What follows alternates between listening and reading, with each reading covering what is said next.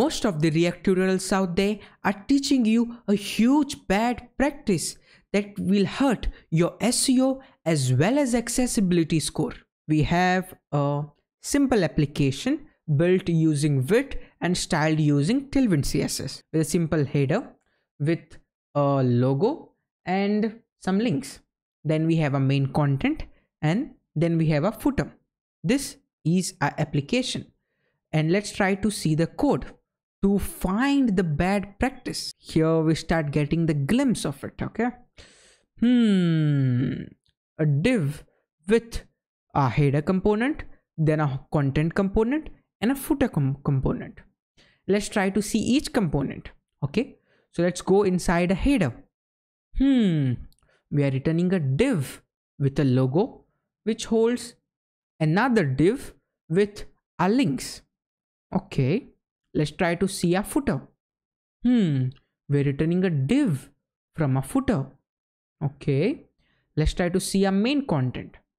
We're returning a div with two separate divs which holds a content 1 and a content 2.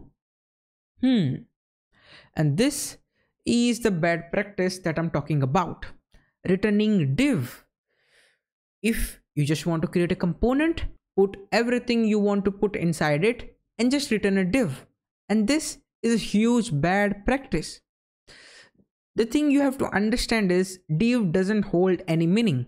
It's just a simple box with no label. You can put anything inside it. It's just a block. And most of these React tutorials, they focus on teaching you React and they don't focus on the HTML part of it. And these small things starts to become habits, and bad habits takes time to break. So let's try to break this one. So instead of just returning divs and divs and divs, what we should focus on is writing semantic HTML. Now, if we just go and try to see the HTML code of our web page, then we see this is a root div.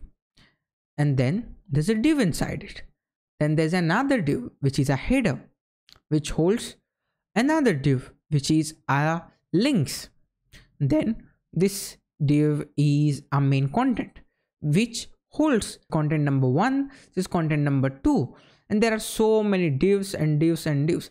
And this is really hard to read for a developer. So we should start writing semantic HTML instead of just returning divs and divs and divs. So this is a header, and as a header, we should not return a div.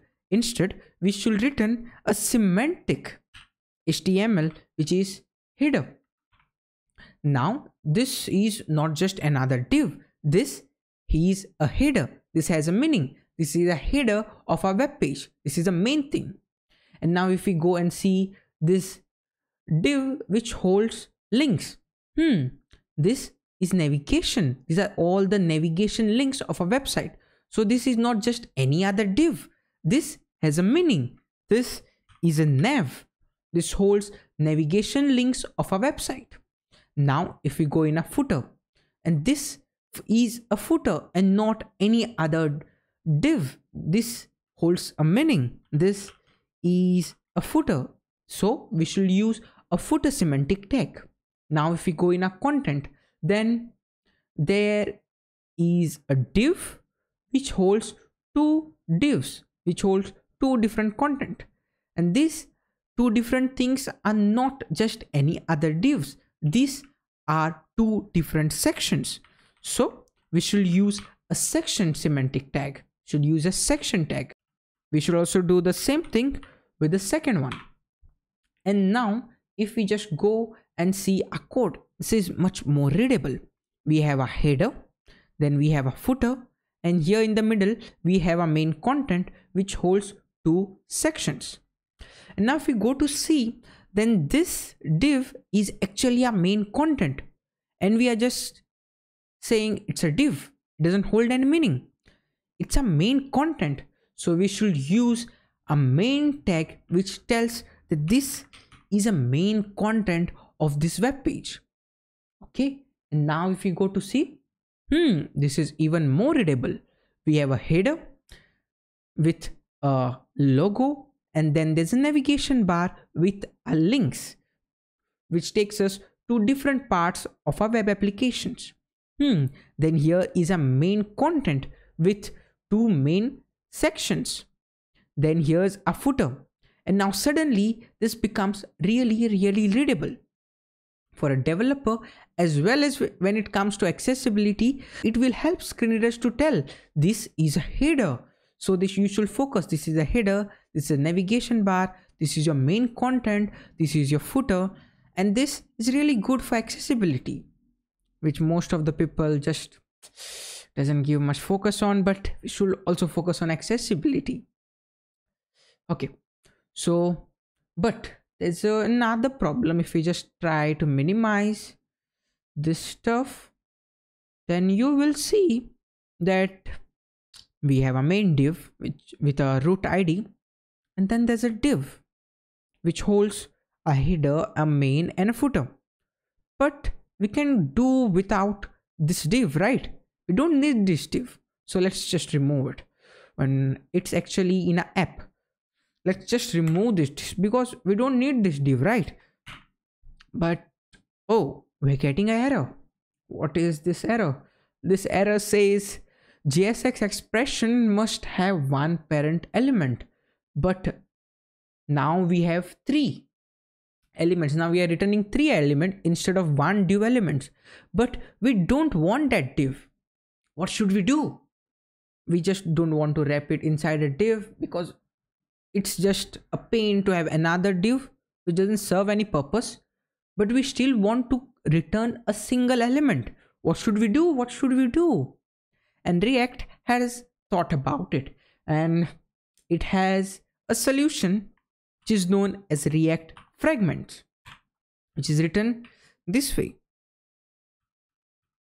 Okay, and now we are returning one single element from this JSX component, but when we go and see a HTML code, that extra div is gone. It's not there.